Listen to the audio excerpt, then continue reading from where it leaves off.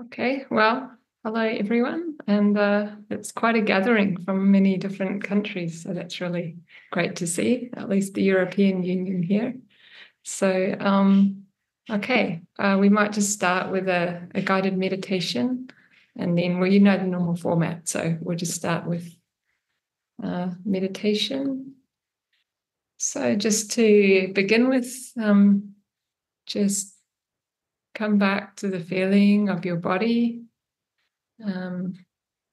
Just resting your awareness right through your body. Feeling both your arms, both your legs, your head, your torso.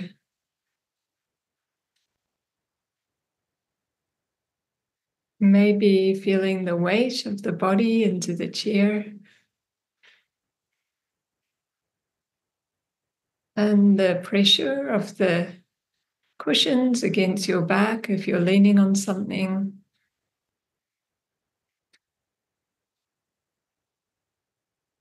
And then just see if you can feel your whole body at once.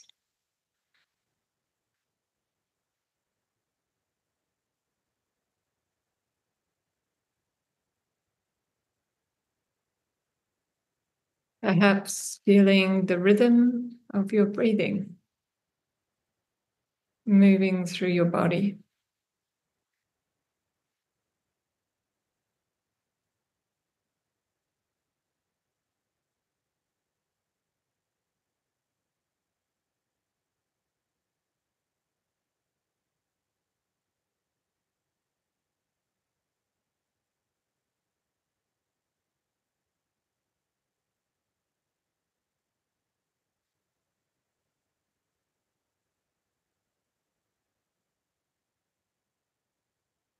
And if any thoughts or feelings tug at your awareness, just gently disengage from them and tune again into the feeling of your body. Seeing if you can spread your awareness through your whole body together. Perhaps also being aware of your breath moving through it.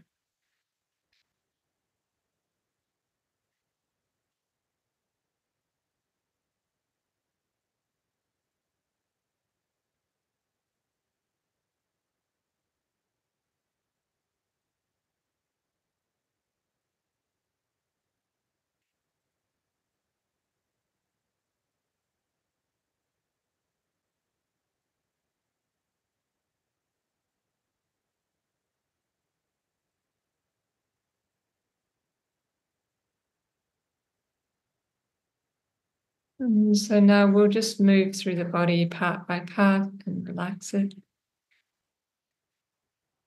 So just tuning into the sensations in the soles of your feet and in your toes.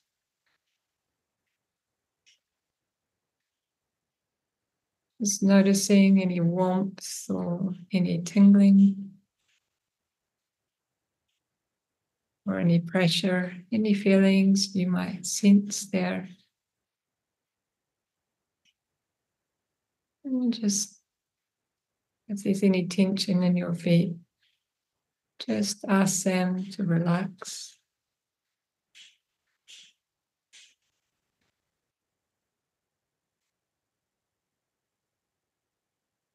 And now sensing any sensations in the top of your feet.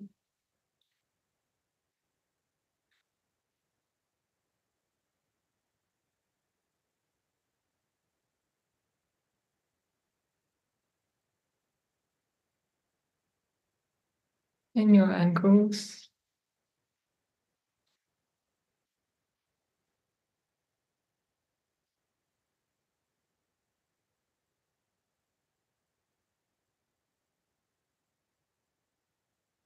Noticing any feelings in your calves.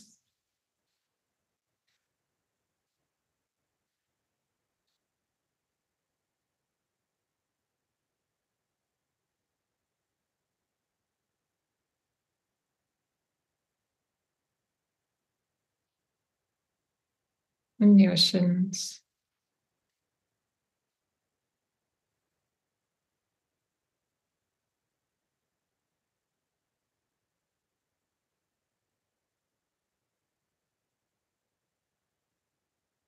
And now see if you can be aware of the whole of your lower legs at once.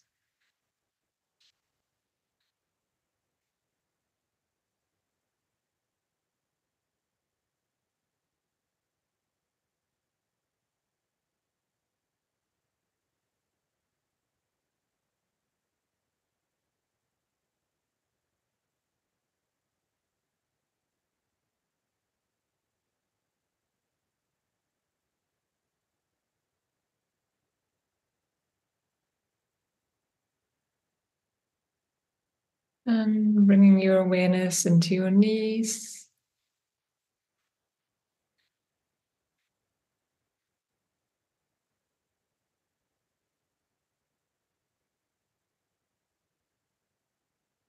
And to the crease behind your knees.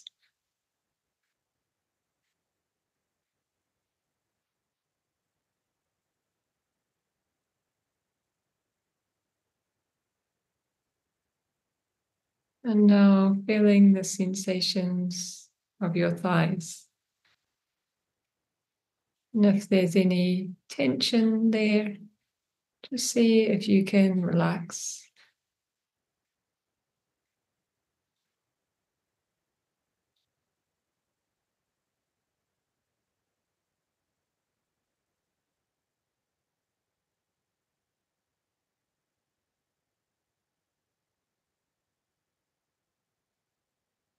And now, and just soak your awareness through the whole of your legs.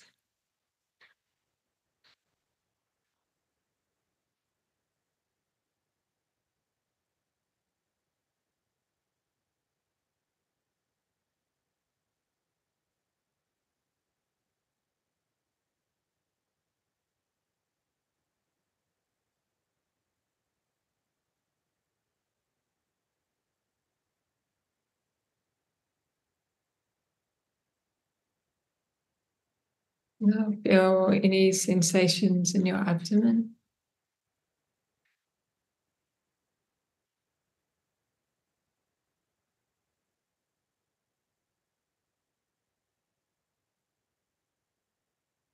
And your lower back.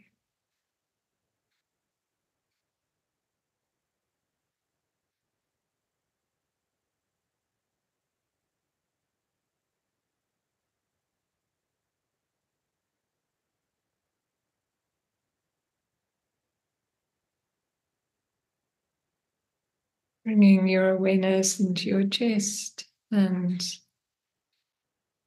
your upper back.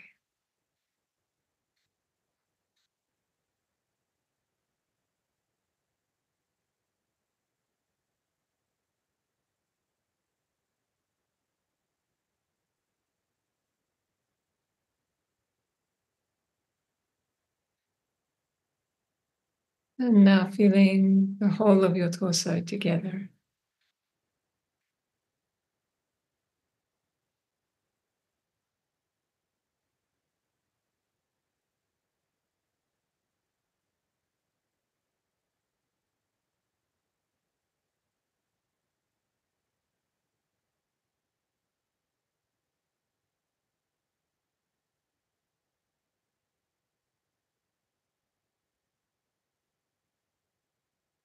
Now feeling the upper parts of your arms.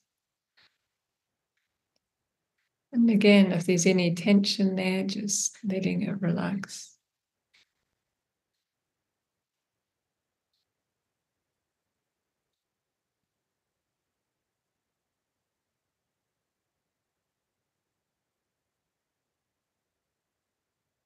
Moving your attention to your elbows. and your forearms.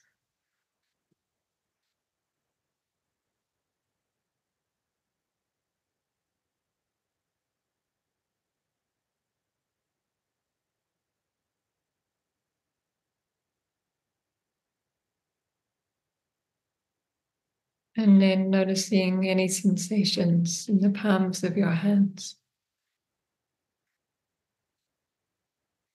Perhaps you can feel some tingling there, or some warmth, or maybe cold if it's cold where you are.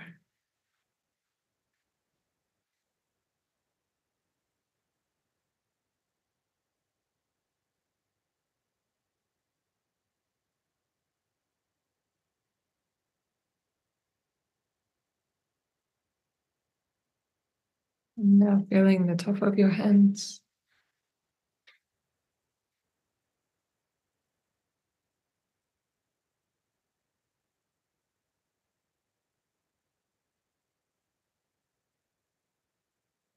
Now feeling the whole of your arms and hands together.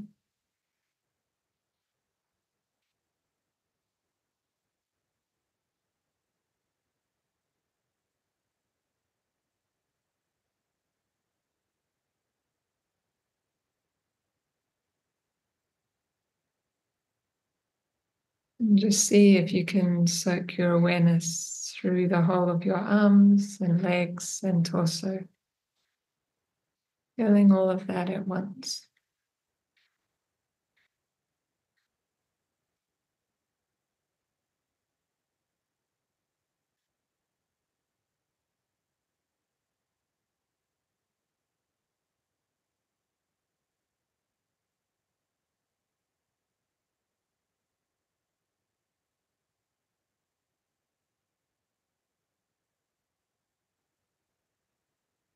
And now moving your awareness into your neck, or maybe first of all into your shoulders. And if there's any tension in your shoulders, see if you can let it relax. Maybe tightening those muscles and releasing them if you need to.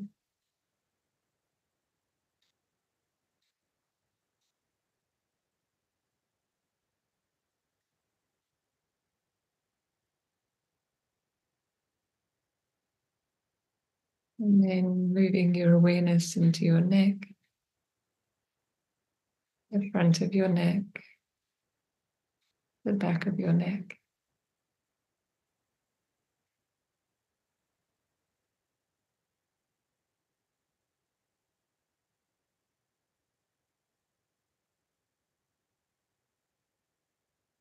And now noticing any sensations in your face, in your cheeks.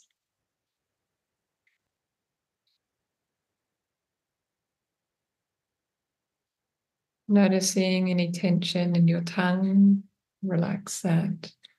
Or on the sides of your mouth, just letting that relax.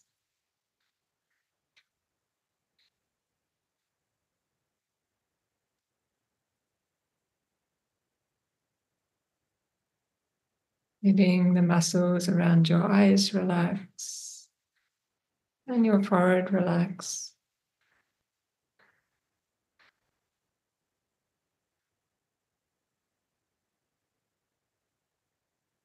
And now moving your attention into your skull.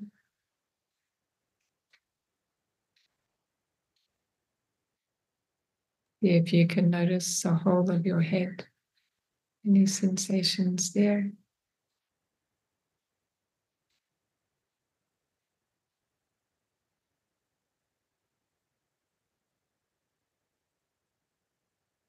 And now just feel the whole of your body together.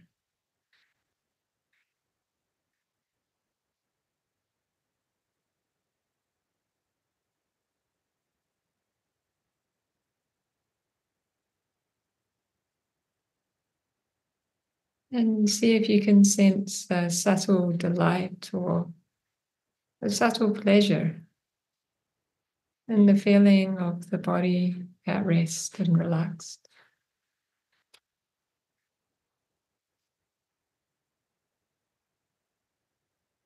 And just stay with that pleasure of relaxation for a minute or two.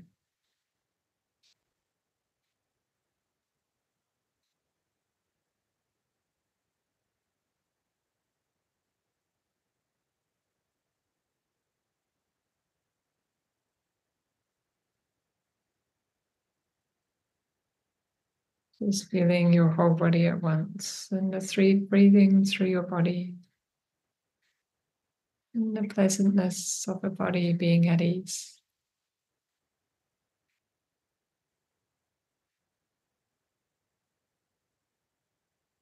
If there are any parts of your body that are uncomfortable or painful, see if you can find the parts that are comfortable and have a sense of relaxation, and just soak your awareness in them.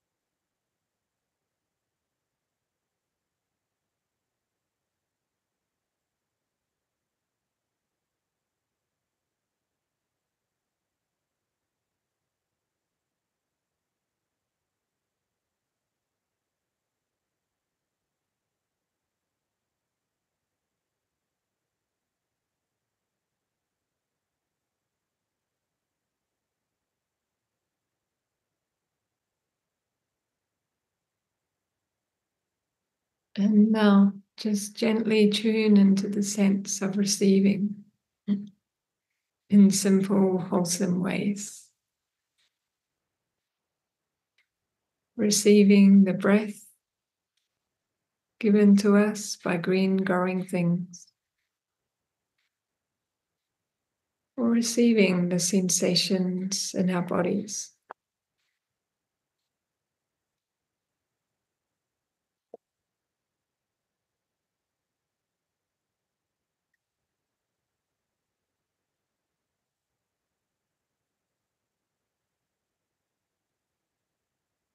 And just gently tuning in to a sense of thankfulness or gratitude, or maybe related feelings of gladness or contentment or peacefulness,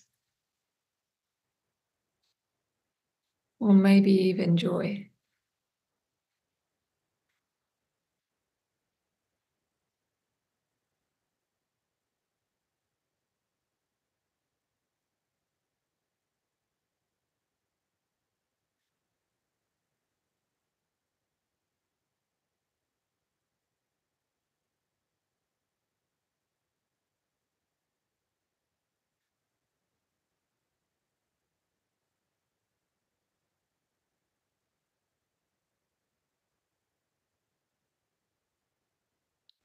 If during this meditation, the kind of more warm and heartfelt feelings are difficult to access, then just notice the peacefulness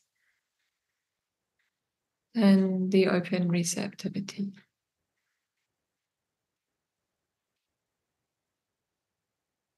So just being aware of the earth, of the plants, of the animals.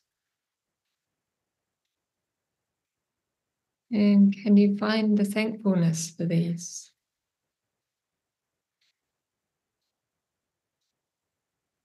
An appreciation for the vast number of growing plants and living beings that have enabled your own living over the years. And you be thankful for them.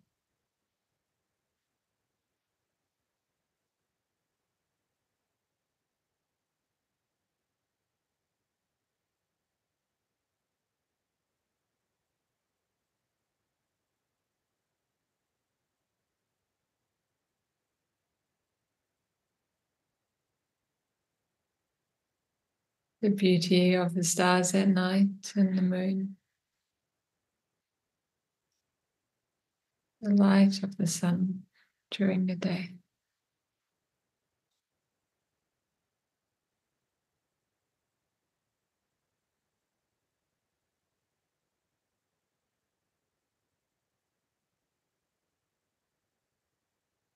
And now just be aware of people in your life today for whom you are thankful.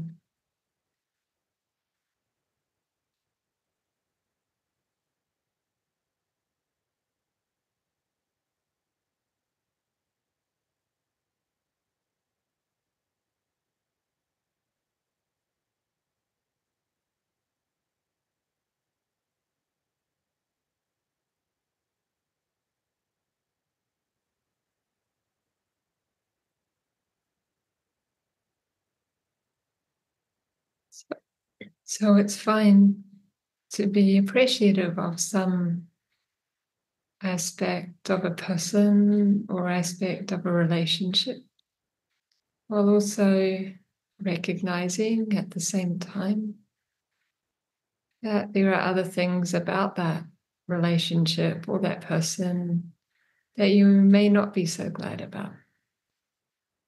But still focusing here on the simple sense of thankfulness for what you receive, what you've been given by various people in your life. Just staying out of entanglements with them in your mind just now.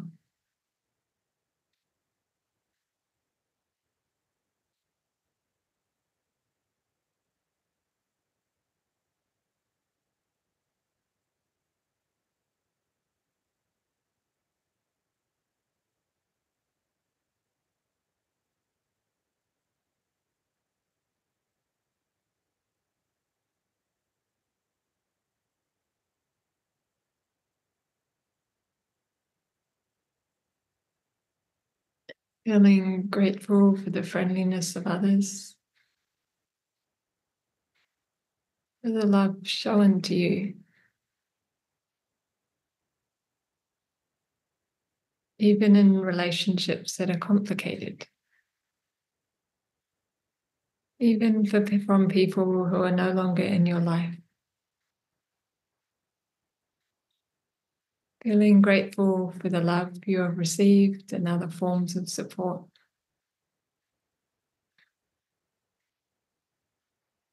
Not denying the difficulties, but just staying focused on what is positive and supportive.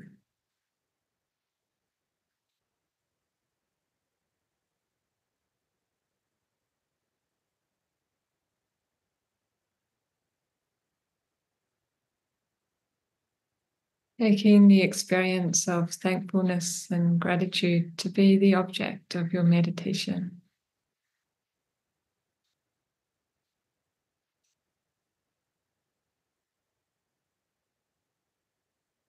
Just staying with the sense of gratitude and being increasingly absorbed in it.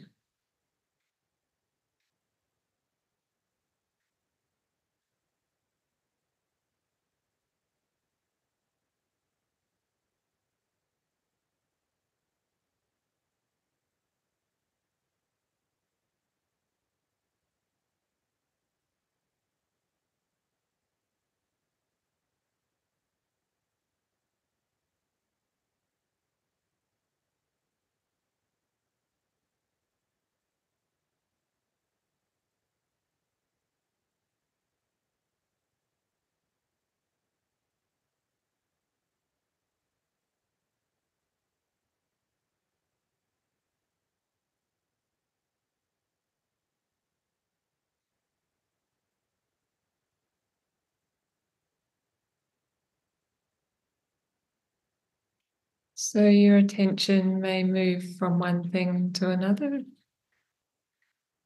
lightly touching the many things you are thankful for. Or you might You'll find yourself resting in a primary sense of gratitude, open-hearted, thankful, receptive,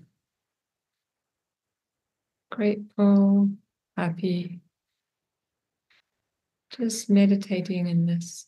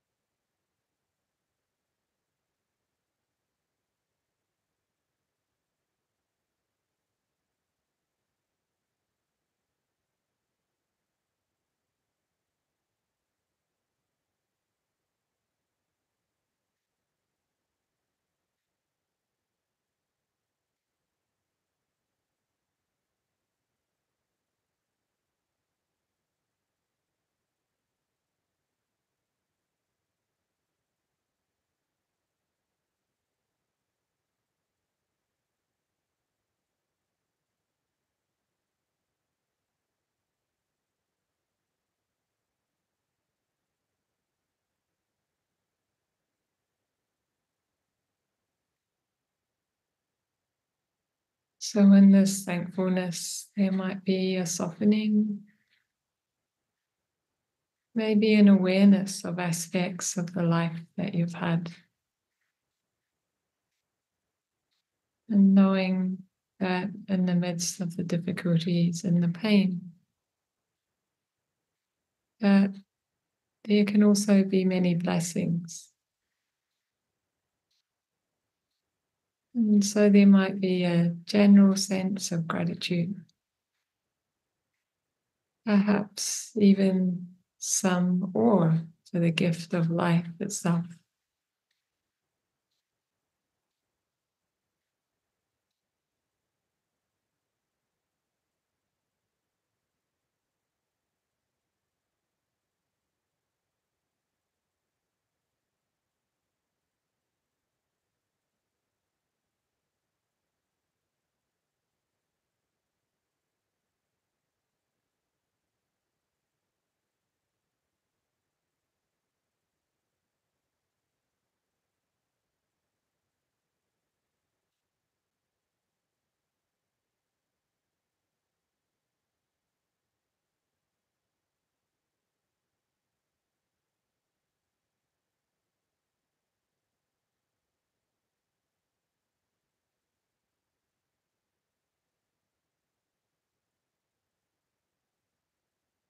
So just notice what it's like to rest in thankfulness.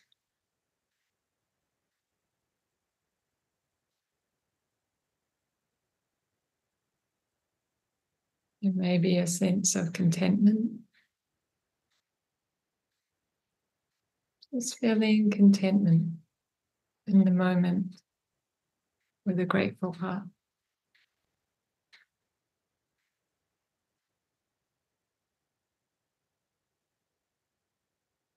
So I'll just stop talking for the next 5 minutes or so and just let you all stay quietly and meditate in whichever way you like to.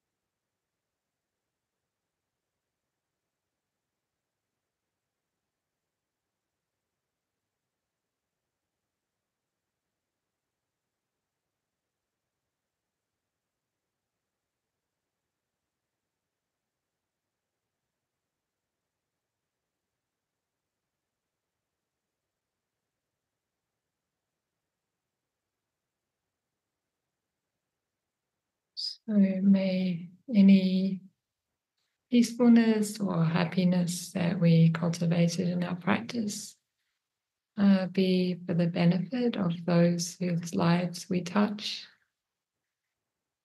and for any departed dear ones, for the radiant devas, and ultimately for the welfare of all beings.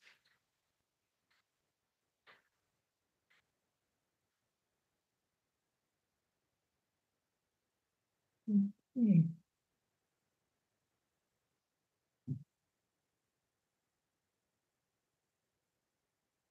So, as you may have all guessed,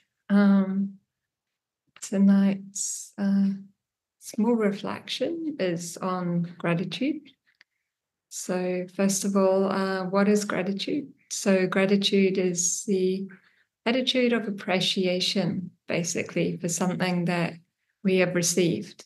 And the characteristics that gratitude bring us are like contentment, an appreciation for what we have, for what we've got. And this contentment that gratitude brings us is very nourishing and fulfilling for our heart.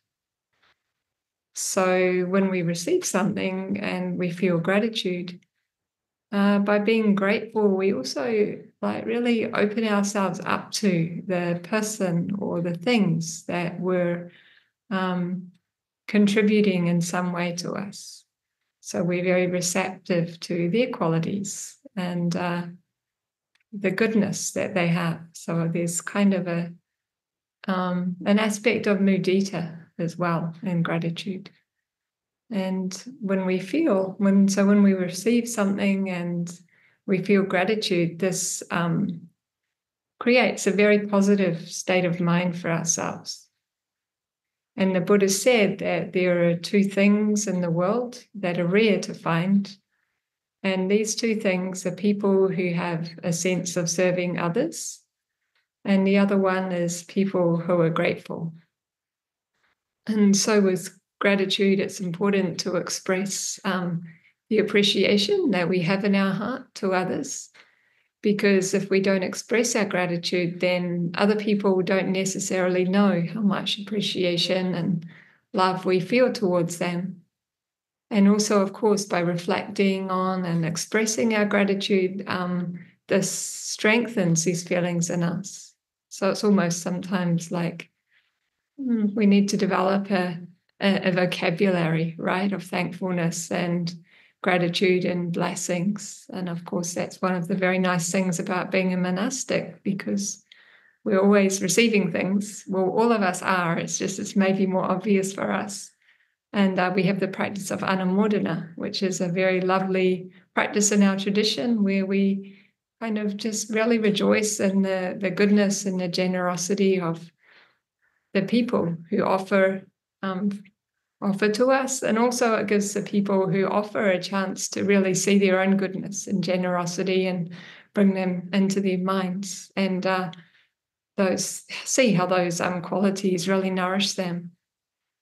And so, gratitude's important for us to cultivate, because the reality is that in life we're always receiving things. And also it's very easy to take what we receive for granted. We're constantly receiving gifts from the earth, from nature, from other people. We're constantly benefiting in many ways from our environment. And so it's good for us to reflect on these things often and really feel appreciation for them. So in the Buddhist tradition, there's a story of Sariputta, and he was kind of elderly and he'd grown a lot through his time as a monk, but still, every night he would sleep, orienting his head towards where Asaji was, just out of gratitude to Asaji for teaching him the Dhamma. And so even this very great monk kept in his heart that feeling of reverence and these feelings of thanks and of gratitude. And there's also a story about the Buddha. This is a story I've heard, not one I've read, but sometime after his enlightenment, very early in the morning when the sun wasn't yet up, he would sit in meditation and just review in his mind what people had done for him previously. And he'd remember even a very small morsel of food that had been given to him. And when he remembered this, he would feel just so thankful about it. And in some cases would try to find that person and see what they would need and see if he could give them back anything out of gratitude and out of appreciation. And there's another story about the Buddha that after his enlightenment, he not only remembered people, but also he remembered the tree that he was enlightened under. So he was very grateful to that tree and very grateful to the law of nature and to the law of the Dhamma. And he thanked the tree for giving him shade from the sun and for protecting him from the rain or the wind. And how just being under that tree was so peaceful. So wherever we are, it's always good to remember that, things don't come to us freely, and people often have to sacrifice things in order for us to be happy and to fulfill our needs. And people are generous to us. So it's good for us to remember that and feel gratitude for it. And just to say as well that when we feel gratitude or appreciation for something, that doesn't need to be naive or deluded. We can feel appreciation, and at the same time as feeling appreciation, we might also recognize any mistreatment that might be there. So we can recognize the things that are problematic, while at the same time appreciating what we've been given. So in an interview with Robert Emmons that I saw, he mentioned that these are like a spectrum of ways in which gratitude can be integrated into our lives. And he mentioned that gratitude can be like a practice or a way of life or a kind of fundamental orientation and a personality trait. And that, at one level, we even teach our children to say thank you. And as a society, we see the basic expression of gratitude is important. And as Emmons notes, gratitude makes people happier. It creates a sense of joy and purpose, and also leads to other virtues such as compassion and generosity, because grateful people tend to be more giving and forgiving.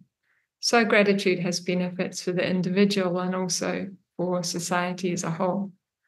Because when we feel like full inside ourselves and our own cup runs over, then we're much more likely to be benevolent to others. And Robert Emmons also notes that one of the ways that people create gratitude is through the construction of memories, because it's easy to forget things, and it's also easy to forget gratitude. So not deliberately, it's just sometimes, we think other people know how much they mean to us, and we forget to appreciate them and to express that. So in the Buddhist tradition, the word that is translated as gratitude is katanyata, and that has two parts. So katang, which basically means something that has been done, and yuta, which is related to the term for knowledge. So when they're put together, it basically implies remembering what was done. So when we feel grateful, we remember what was done for us. The Mangala Sutta says, reverence and humility, contentment and gratitude, and timely hearing of the Dhamma are the highest blessings. So I'm just going to read a bit from Venerable Bhikkhu Bodhi's commentary on this. Gratitude literally means knowing the favours that have been done for one. The commentators speak about 3 levels of gratitude. One is simply appreciating the favours received from others, remembering them and thinking about them with gratitude. The second is appreciating favours and then making an effort to repay the debt of gratitude that one owes others. And then the third is that one appreciates the favours and makes an effort to repay the debt of gratitude that one owes others. And then in one's mind, one honours the goodness of the person who has done the favour. And one constantly continues to feel thankful to that person with respect and appreciation. And Venerable Bhikkhu Bodhi mentions his own teacher, the German monk Venerable Nyanaponika Thera, that in his old age, every day he would think back all the way to his youth and remember with gratitude the benefits that every significant person in his life had done for him throughout his whole life. And Venerable Bhikkhu Bodhi continues to elaborate that when we cultivate this quality of gratitude, we can think not only of those who have directly done favors to us, but can expand that sense of gratitude. So what he calls widening the circle of gratitude by thinking of all those who might be helping us in some indirect way on various levels. So in a monastery, we might recollect the people who do the shopping for us, who prepare the food for us, the people who bring the bottled water for us, or the people who help with the repairs in the monastery or help with the office work, or we could think of people who help repair the automobiles. Anyway, there's many, many aspects, obviously. And so there's been a lot of research done on a practice called the 3 Blessings practice. And for this practice, at some point during the day, often just before sleep, people bring to mind 3 things that happened during the day that they are thankful for and why these things happened. And the practice can be enhanced by actually writing it down and really marinating, even just for a few minutes, in those feelings of thankfulness or gratitude or happiness. And when this practice is done each day, and it only takes a few minutes, it has a far-reaching and very positive impact on people's lives. So there's been studies that show that even months later, if someone just did this practice for a few weeks, their depressed mood was greatly reduced, or they would feel less anxious in general. And this research, of course, reflects a major theme in the Buddha's teaching, which is just that the quality of our mental states really has a huge impact on our experience of life. And so gratitude obviously cultivates more positive relationships with others and improves our psychological health. And it helps us to track and feel appreciation for what we receive in life, for what we do have, instead of dwelling so much on what we don't have or what we lack. And again, it's not about denying those things that we don't have and, trying to address them, but it's just not dwelling in them all the time, but at least, kind of bringing up all those, also the positive aspects and feeling, gratitude for them. Because as humans, we're not really hardwired to be grateful. And that's why it's a practice in a sense. It's much easier for us to grumble or complain or think about all the areas where we're experiencing pain or hardship. But focusing on what's going wrong in our lives tends to lead to negative mind states and also often creates a sense of powerlessness. So a commitment to living a life of gratitude takes some practice and some getting used to. But over time, we learn to tune more and more into what's good in our life and into the blessings all around us. And as our gratitude practice develops, we realize that we have a choice about how we respond to the challenges and hurdles that we face in life. And over time, contentment can grow stronger than dissatisfaction, and appreciation can become stronger than criticism or complaining, and our resilience to life's challenges increases. So life becomes sweeter and we can become more happier and more content and kinder to those around us. And so practicing gratitude is in the way of whitewashing life, to think our way out of painful experiences or to deny their existence, but just to direct our focus away from dwelling on what's not going well. While still acknowledging the existence of pain, we also cultivate an attitude of appreciation for the blessings that are there as well. And so, like all positive emotions, gratitude feels good. And positive emotions are good for us in the sense that positive emotions lower blood pressure, protect the immune system against the impact of stress. And so in these ways, they preserve our long-term physical health. And they also help us bounce back from stress and trauma. So Barbara Fredrickson did research on those who had lost loved ones or been involved in the 9/11 attacks. And she found that those who had like a higher baseline of positive emotions before the attacks were able to recover better from the attacks and were also less likely to suffer from like depression and PTSD than those who had less positive emotions and mood as a baseline.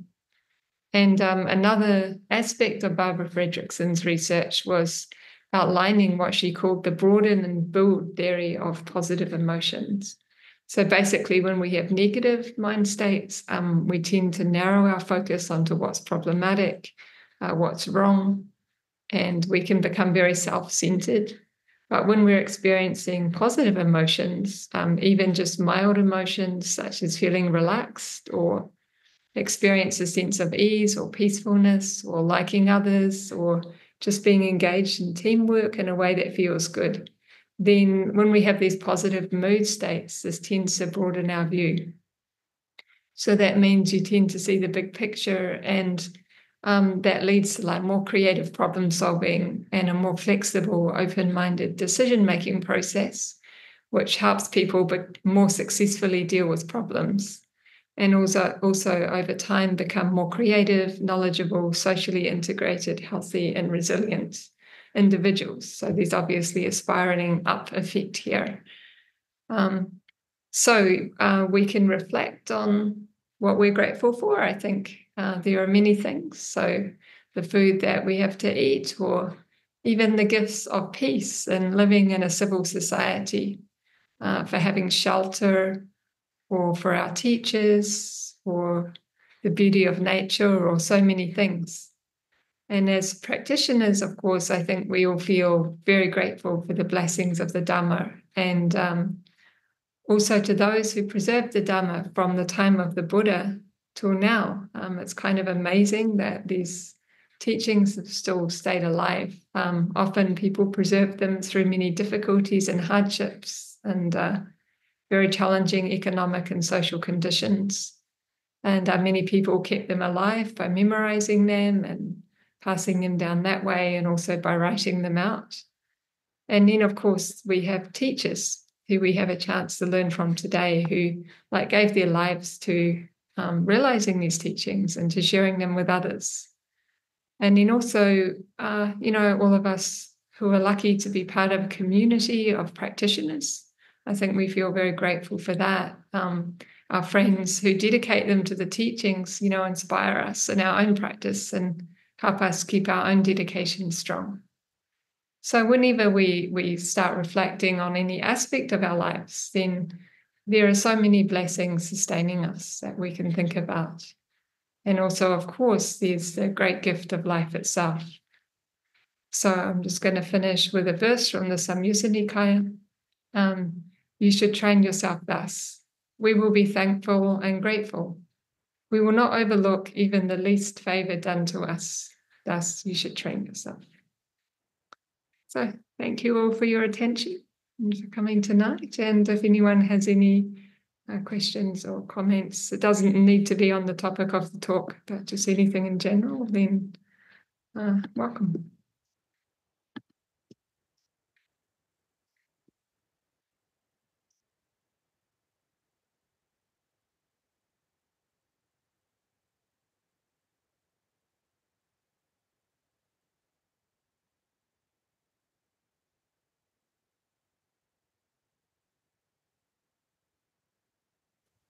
If you raise your hand, I can unmute you.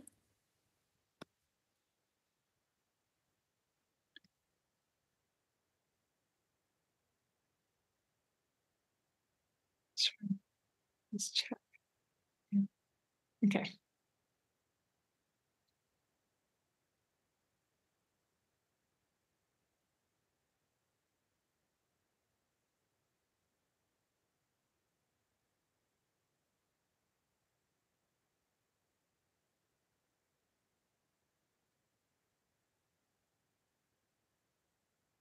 So I don't know if any of you have ever done a deliberate practice of gratitude. So, of course, one reason I gave this talk was because I was feeling like the, sadha side of my practice has been going down. So gratitude's always a great thing to remember about and to practice. So I'll just share a story and then I'll come to whoever's raising their hand. But I remember some years ago, quite a few years ago now, 10 years ago, I was just like locked in these really negative loops, mind loops about, I don't know, issues at this monastery I was at. And you kind of get into that problem-solving state and you never manage to solve them. And I read about this practice of gratitude, and I just decided I would put them aside for a couple of days and really just focus on all of the good things about the situation. I mean, it was a challenging situation, but all the same, I did that. And it just really reframed my whole perception. And that really lasted for a long time. So I was very, really surprised and shocked that just taking an hour or so and doing that had such a profound difference. And then in the studies as well, like just taking 2 or 3 minutes a day and reflecting, like writing down just 3 things and why they went well. Like it really just has such far-reaching benefits in people's lives. So it's quite inspiring. Anyway, someone had their hand up. So Yeah, I'm going to unmute Richard. Yes, hi, morning. Hello. Yeah, hello. I was sort of thinking about gratitude and the ayah. First, my own experience with gratitude. My experience with my own parents wasn't very good, to be honest. Growing up, so I haven't got very good experience growing up with my parents, to be very honest with you. So It took me an awful long time to actually appreciate even the fact that they actually were my parents, to be honest with you. But actually, reflecting, later on in my life by practicing Buddha's teachings, actually I'm very grateful that at least they gave me the human body. So I'm very grateful that they gave me this life, that they actually gave me the opportunity to have a human body, to actually be able to encounter the Buddha and his teachings. So I managed to develop that. And I've also thought a very good practice of actually practicing gratitude to them, through different traditions, practice of giving back to them some metta and merit by every time I have my food, I offer all the merit. A part of the merit I offer the food to them, offer the merit to my parents as gratitude for them giving me this life. So I find it very helpful to my practice, because to be honest, it took me a very long time to actually appreciate at least that they gave me the human body. So that sense of gratitude, I'm very grateful at least for that. So from a distance, I can say thank you. I mean, and obviously I've forgiven them as well now. I appreciate their background and everybody's just the way that they were. I appreciate that. So I'm grateful that they actually gave me the human body that at least looked after me. To a certain extent. Blah blah blah. And so yeah, I'm grateful that they did take care of me, or tried to take care of me, at least physically, to a certain point, if not emotionally or whatever. So at least I'm grateful that they gave me a human body. So I practice every day. When I dedicate my food, I find it very helpful for my state of mind to say thank you by dedicating my food, part of the merit, to them as a form of gratitude. Because I think I heard that the Buddha actually said that you can actually dedicate your merit of your food to your past 7 last lifetimes of your last parents, or something like that. I heard it somewhere. So I do that as well. I don't know if that's true or not, but I find that very helpful, at least with my parents anyway, who are now both dead. So, personally, I find that very helpful. So, sense of gratitude. So, thank you. Yeah, that's beautiful. Thank you for sharing. Yeah. Oh, you're welcome. Okay.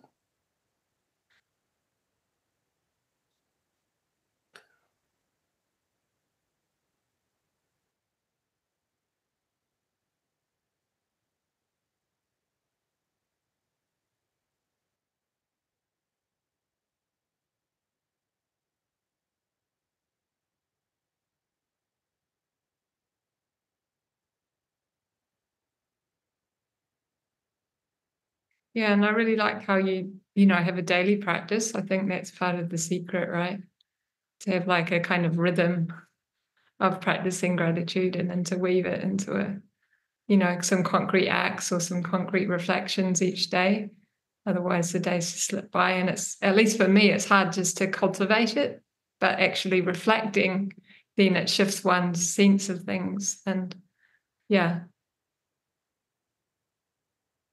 actually just thinking about gratitude, my father actually recently passed, and one practice that my teacher told me to do for him, which I'll share with you because I just found it enormously helpful, was every day for the first 7 weeks to send him metta for 5 minutes and just think of him with gratitude for everything that he had given me, and also to share merits of anything I've done in the past and anything I've done in the future, because I think it's true, we have very, very deep bonds with our parents especially, right? And so we can also benefit them, especially in the time just after they've passed.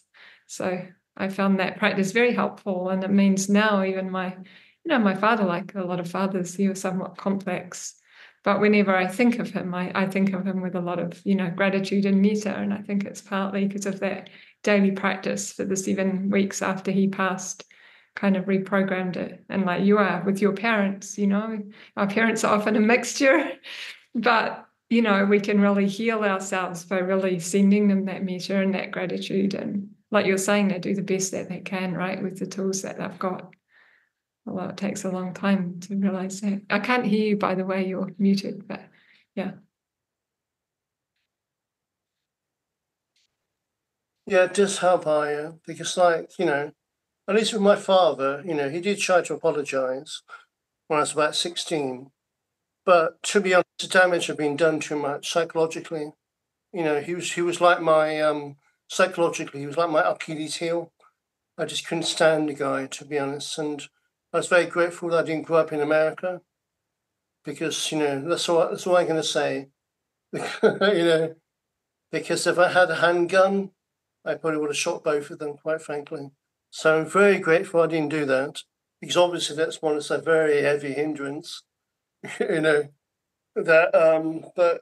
so I'm glad I wasn't born in America, quite frankly, because I didn't hate them, but they were pretty, it was pretty heavy, basically, for me. It took me an awful long time to deal with all that stuff.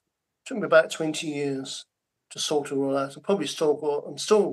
Sometimes still comes up even now. So I practice a lot of metta, and I practice actually a lot of gratitude as well. So it actually has been quite good, actually, because it teaches me, it's very beneficial with wisdom, actually, beneficial with panya, beneficial with metta practice. In lots of ways, it's very skillful, actually, if anything. Now, because it makes you more compassionate to other people. Because you can appreciate how other people feel, not just yourself. Because you can see the signs in other people. So I have a few friends, who got bipolar. A few friends who got problems. And it seems quite weird that I have a few friends who are like that, and I seem to have the capacity to deal with them emotionally. I have the capacity to be open to them. They can see that, I'm not afraid of them.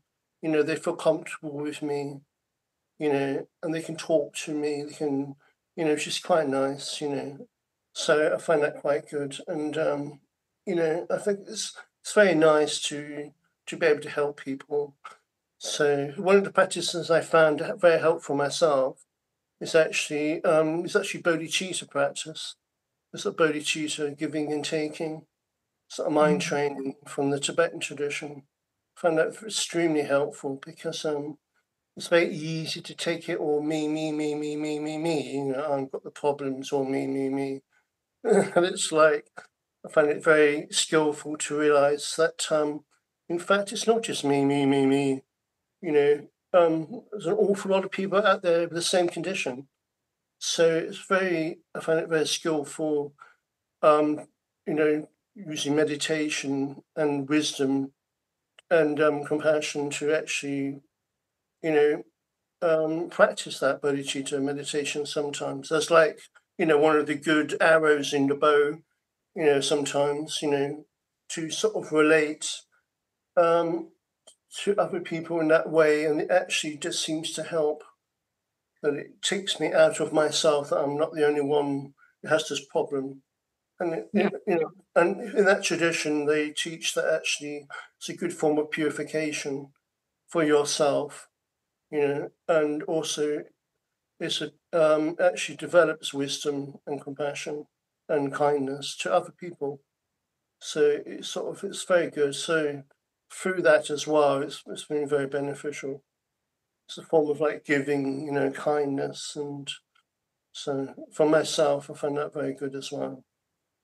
So that's all I wish to say anyway. So thank you. Thank you. You're welcome. Shall I unmute Terry? Okay. Yeah.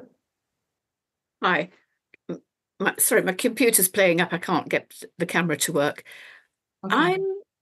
I was interested in you looking at when you talked about being thankful for living in a civic society. With all that's going on in the world, it's really easy to be ungrateful. Right. We're not living in Gaza, right? Yes, right. So looking at those, and it personally affects me. So I have to be mindful of including those that I disagree with, hatred is too strong. I have no comprehension of their behavior. Mm-hmm. And I find it really difficult to think of being, loving kindness or gratitude to that group of people in my head. Well, I don't think you have to have great gratitude to them, right? I mean, gratitude's for people who benefit us. I mean, loving kindness is just not wishing anyone harm, right? And so you don't have to like someone to send them metta. Right. So there's a distinction there, like you might really disagree with them, but still have compassion for them, and that you don't want them to suffer. If their suffering doesn't necessarily make them better people, right? So I think it's just teasing that out. Like you can still have discernment. You can still see really clearly what's not working. And I don't think you have to be grateful if people have, if there's if they're not bringing you any benefit. It's more like a lot of us are in mixed situations, right? Like or traditions or situations where we're getting a lot of benefit, but there may also be harm. And so then we have to tease it out. But if it's a situation that's not bringing us much benefit and isn't connected to us, then it's probably gratitude might be the wrong target for gratitude, maybe, unless you're grateful to them for teaching you patience. That's what the Dalai Lama said, right? His enemy, the Chinese or whatever. Thank you. So there's a thing in the chat.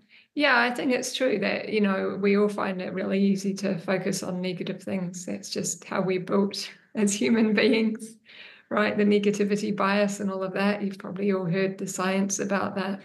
It's just, the mind is like, what is it? Rick Hanson's, the mind is like Teflon for the good things and Velcro for the bad things. And so that's our conditioning. And so that's a lot of what spiritual practice is about, reversing it. So, I think actually just having some really concrete practices, like whether it's, before you eat, actually sitting for 5 minutes and really clearly thinking of things that you're grateful for and feeling it, or sitting down and writing for a few minutes a day. Robert Emmons has a whole lot of practices. He's got a few books on it, like, writing gratitude letters, spending time, really those who we're grateful for, actually writing a letter and expressing it. There's a whole lot of categories he has, and he recommends going through them. It doesn't really matter, but I think the main thing is just having really like concrete practices. And there's another really sweet practice that If any of you aren't familiar with it, it's called Taking in the Good by Rick Hansen. I'm kind of a fan of his work in terms of he's quite good at teaching us how to cultivate positive mind states. And so his basic point is that, like the bad stuff just goes straight in. We don't have to make any effort. We remember it, it clings to us. But the good stuff, actually, even how we're wired, we have to keep the good stuff going in our short-term memory circuits for about 30 seconds before it goes into our mind and gets hardwired. And so just a simple practice is if something good happens and you have a warm feeling, just stay with that for a few breaths and enjoy it. But if you're interested, it's called Taking in the Good by Rick Hansen. If you just Google that, it's a very simple practice and you can just do it for 30 seconds at a time, a few times a day. And he sort of says over time that will switch the mind to becoming a lot more positive. So all these types of practices. Yeah. Okay. So someone has their hand up. Regan.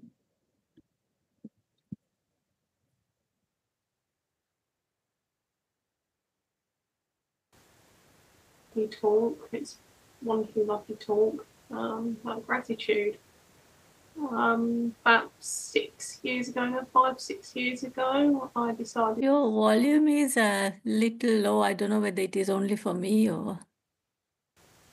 Hold on a second. Let me just check. My audio should be fine. I checked it before I came on.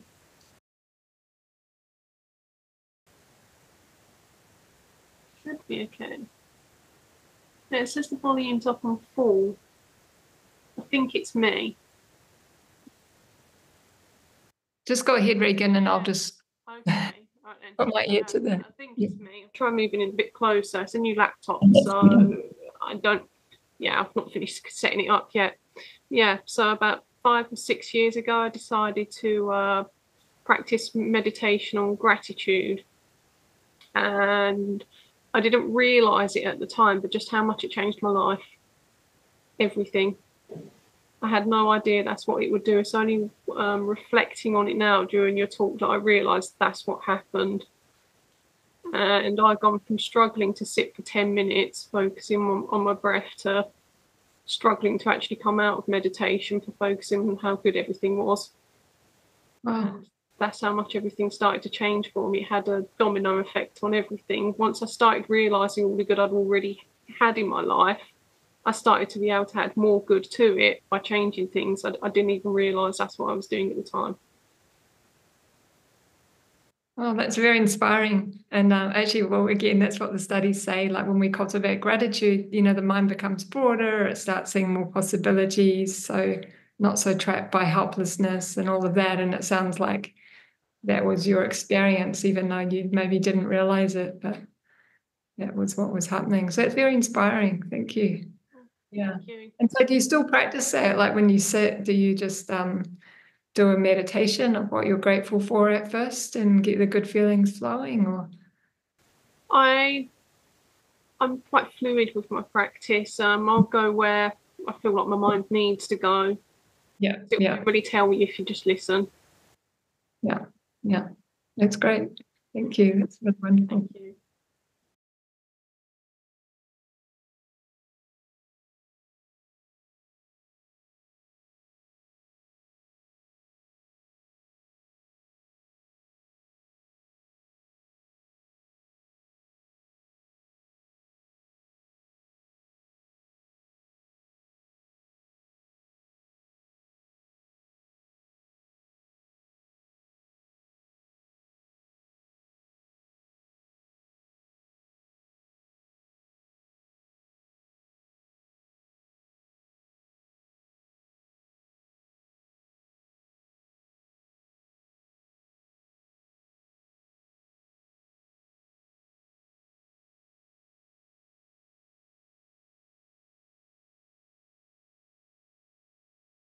Karen, I've unmuted you. Thank you. Hello, Venerable. Thank you so much. My ears pricked up when I heard the word you were talking about giving. I understood gratitude is also a form of giving. And then there was the word for giving.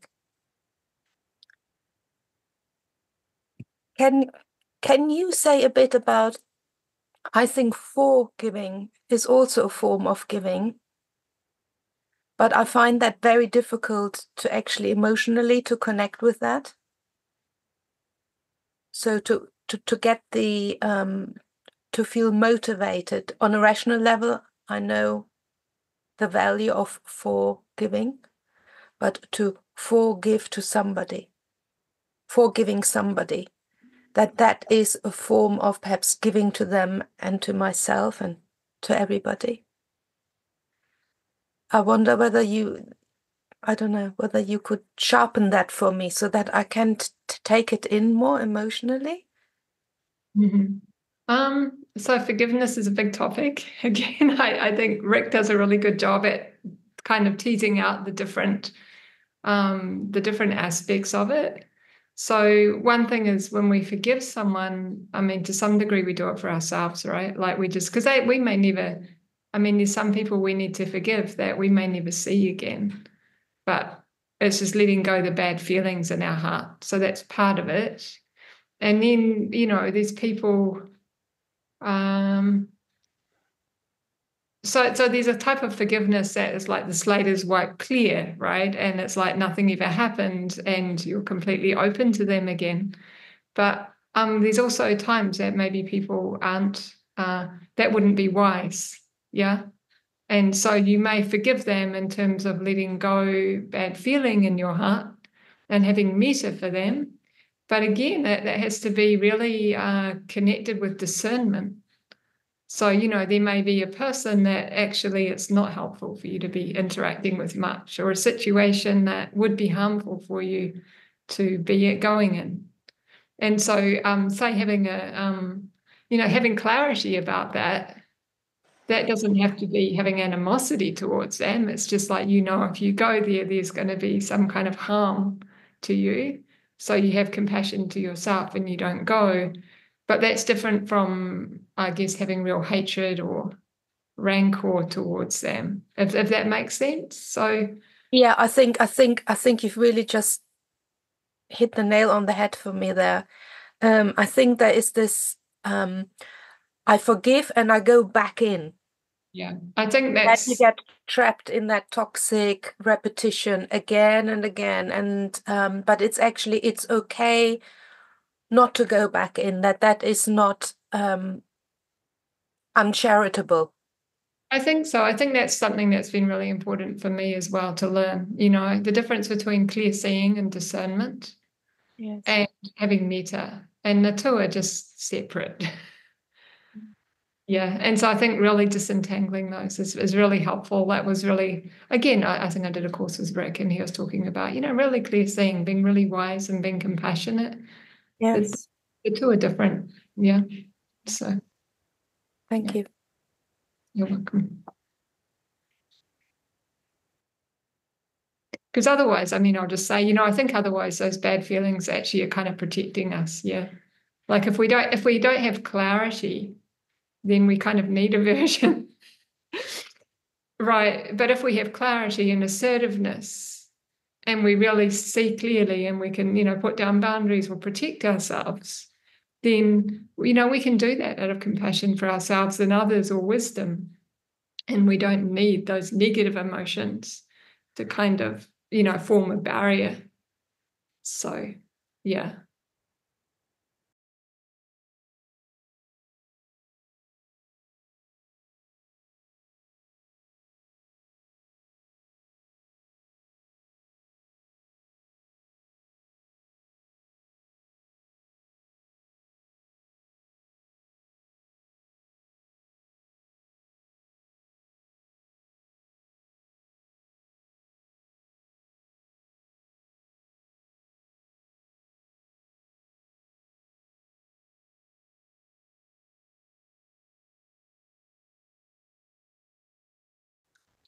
Looking at the time, if anyone has a short comment, we have time for one more very short comment, and then I'm going to hand over to Minori or whoever the hosts are.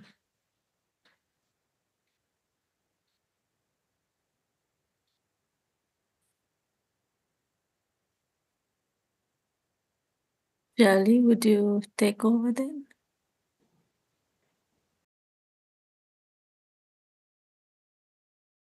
Thank you so much, Aya, for that wonderful meditation and those wonderful reflections. And yeah, gratitude is such a blessing. I'm very grateful for gratitude. But also I think, you know, when you balance the sort of acknowledging the dark side and not sort of plastering it over, that was really so helpful. Thank you.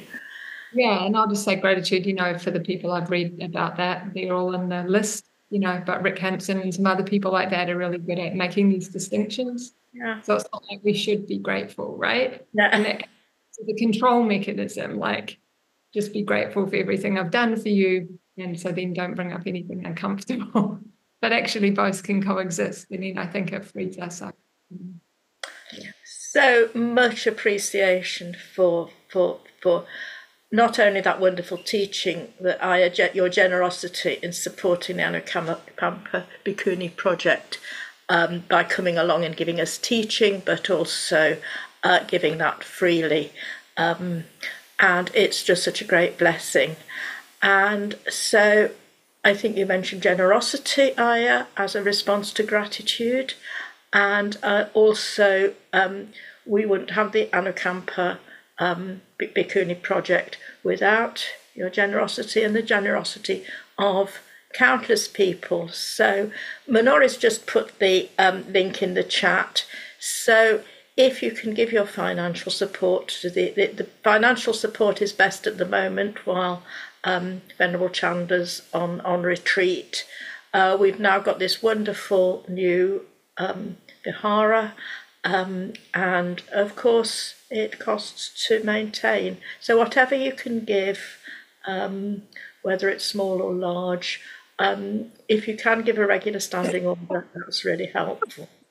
But if you can't give because you've not got anything, that's fine as well. You can just give your presence and follow the teaching. So thank you so much.